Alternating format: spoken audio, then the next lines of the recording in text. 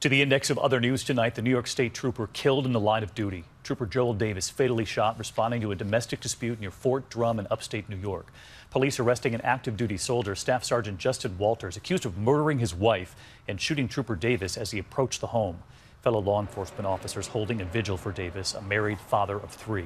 The high-rise rescue in Sarasota, a construction worker dangling from the 10th floor of an 18-story building. The worker saved by his safety harness.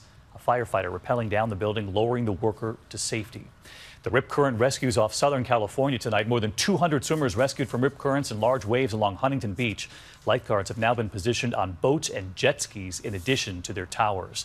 And the new headline about coffee, 2 studies now claiming drinking coffee is linked to a lower risk of dying from any cause.